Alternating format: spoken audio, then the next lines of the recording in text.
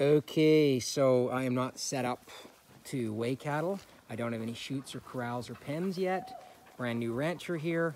But what I have noticed is on my big Scottish Highland cow, she's starting to get these bald spots on her and she's really starting to itch a lot. So I'm afraid she might have lice or mites. So I'm gonna hope that while she's eating, she'll let me give her some Ivermectin pour on. I don't know how much she weighs. I'm gonna guess 1,500 pounds. I'm gonna give her 68 milliliters. And you're supposed to start here at the neck and you're supposed to pour it down. And so that's what I'm gonna do if she'll stand still. Nope, son of a bitch. Nope. Okay, well, I don't know how much I got on her there.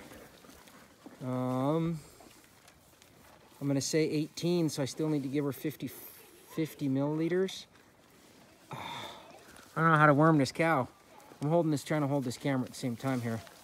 She's gonna be difficult here. She doesn't want this on her, but I can't underworm her or ivermectin her, or she's gonna just continue to have problems. So here we go. Stand still, stand still, stand still, stand still, stand still, stand still, stand still, stand still, stand still. Thank you, thank you, thank you, thank you, thank you, thank you, thank you, thank you, thank you. Okay.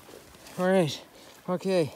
I'm sure this isn't the most thrilling video in the world. It's very difficult to take a video and worm a cow and squeeze ivermectin. So I'm gonna stop, but that's what I'm trying to do.